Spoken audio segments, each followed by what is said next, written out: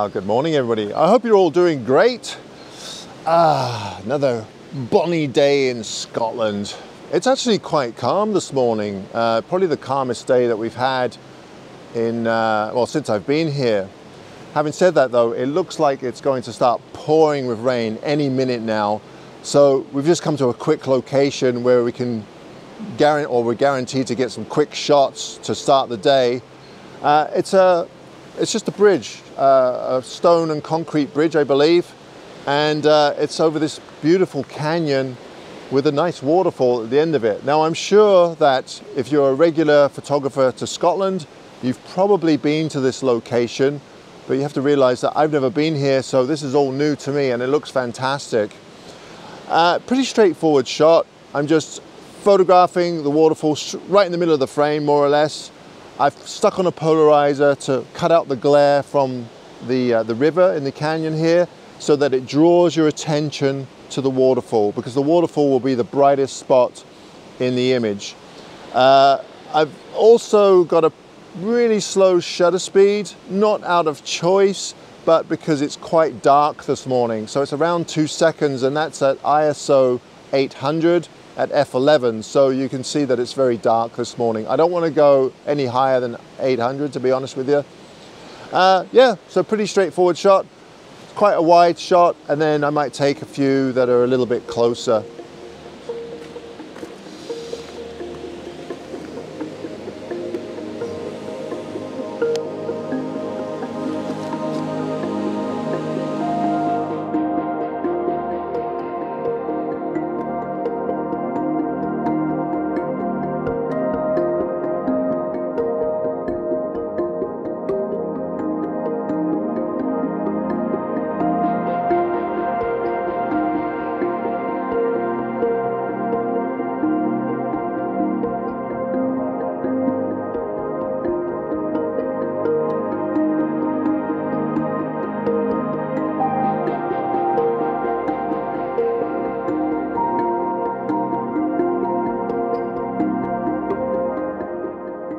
This is a nice little scene that I noticed yesterday as we were going up the trail, and there was some beautiful light on these pines in the foreground. The only problem is it was so windy that I just couldn't really get a shot. So I've come back, and now of course the light isn't as good as it was yesterday, but it's quite a bit calmer. So I thought I'd give it a shot anyway. You may or may not notice, but the two pines in the foreground here do have some really nice ambient light. And the reason why there's light on them is that they're kind of facing out towards the valley on top of this canyon here. And there's no trees in front of them, so they are getting ambient light beyond the canyon. And the reason why light is so important on a scene like this is that it just gives it depth. Now, the light is still quite flat, so I might have to add some contrast and do a little bit of dodging and burning, but I still really like the scene because there's some great features in here, like the bracken, the fall color of the bracken has some nice rust tones, and then there's a little birch tree with yellow foliage, which is quite nice. And I'm also able to really isolate each of the trees so they're not overlapping with one another. So it's just a nice little scene of a forest scene of these Scots Pine, which I'm quickly falling in love with. I mean, the shapes of them, especially the older ones, are just wonderful.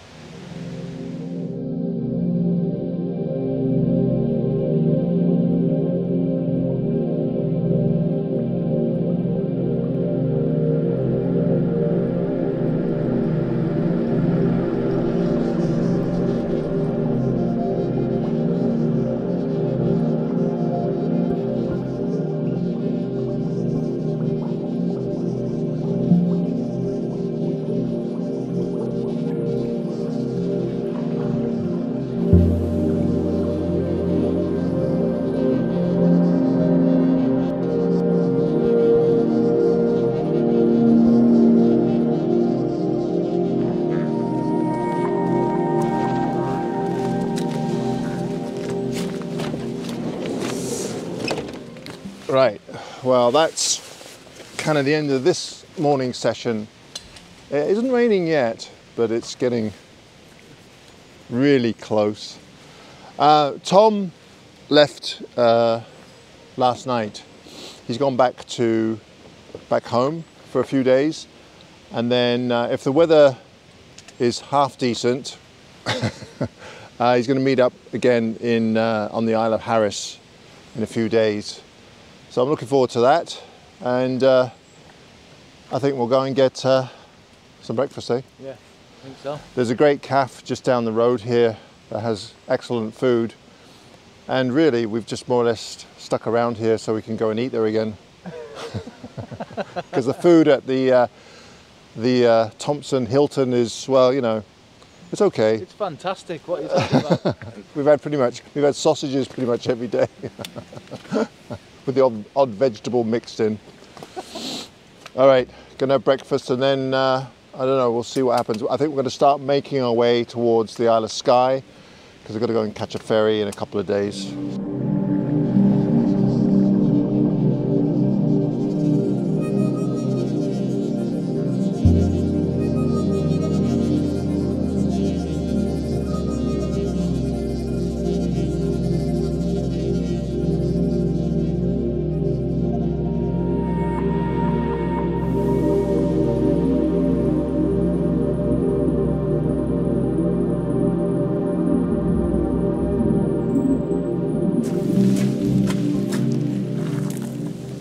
All right, folks.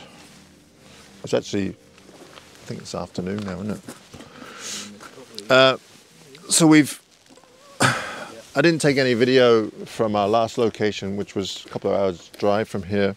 We're actually now on the Isle of Skye. And the weather, I always seem to talk about the weather.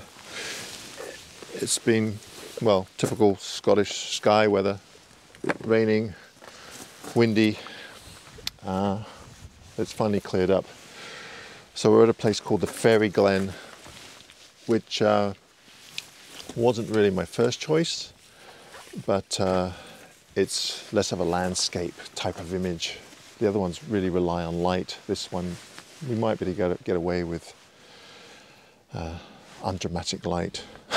Anyway, we'll see. I've never been here, so it looks kind of cool from the parking lot, so we'll see how it goes, eh?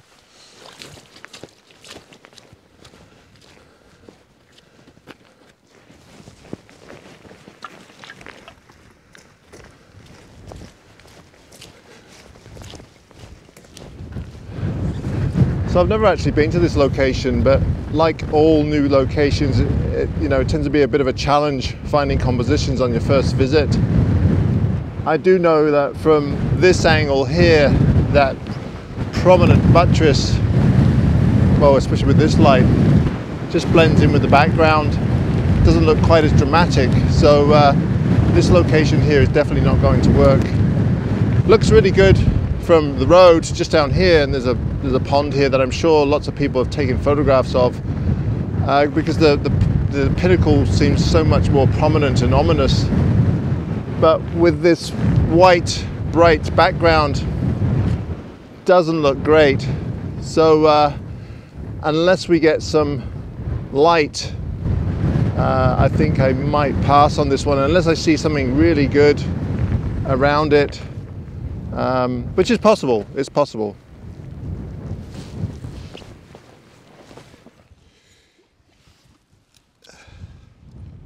Right. I think I might be polishing turds here.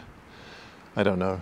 And it could be because I'm Canadian and live in Canada. We don't get scenes that are quite as quaint as this. But I found this quite appealing. We have some rowan trees dotted around the road. We call them mountain ash in Canada. I guess it's the same name here. Mountain ash, and then the farmhouse, and these hills with some bracken. And then the road kind of winds its way towards the white house there, and the road goes off into the distance. What the scene is really lacking is, you know what I'm going to say next, it's just a little bit of light. I could probably darken the clouds just a little bit to give it a bit more drama. But it would be great if there was just I don't know, a little patch of light somewhere to just bring this scene to life. But anyway, I'm going to take this shot. It is quite windy, so I'm going to have to push my shutter speed up a little bit to stop the action of the foliage down here. All right, and well, here's the shot right now.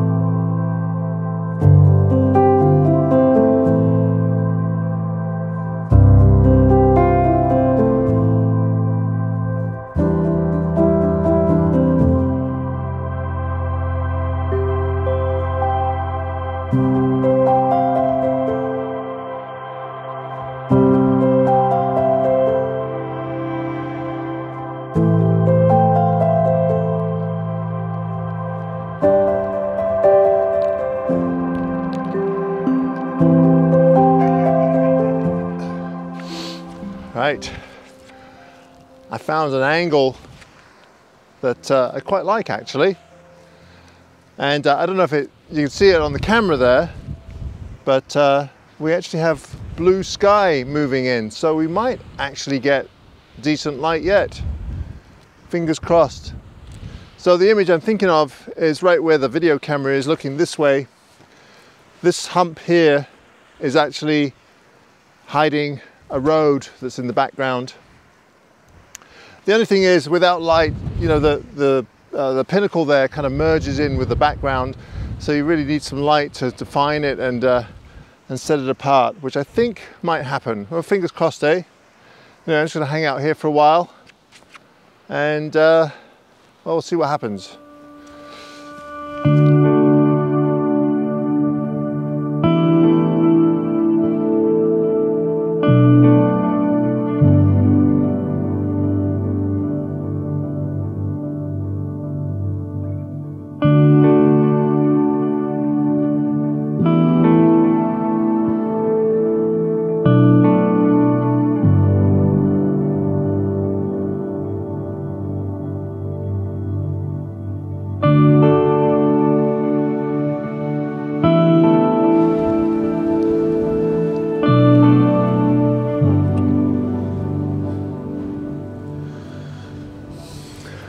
All right, that was a bit of luck.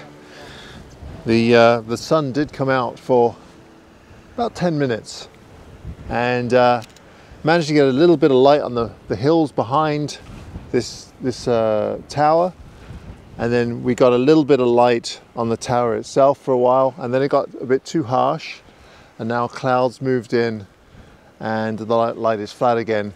There is a massive blue patch of sky here, so I think at some point the sun's going to come through again. I think it's going to be too harsh, but I did manage to get some shots, which I'm really happy about. I think it's a pretty good angle composition. I ended up doing a 16 by 9, which seems to work quite well with this, because a lot of this stuff in the foreground is really, well, to my eye, standing here right now, looks somewhat unnecessary, but you know, I could always change my mind. Yeah. Nice little scene. I'm glad I came here. It's kind of a neat place.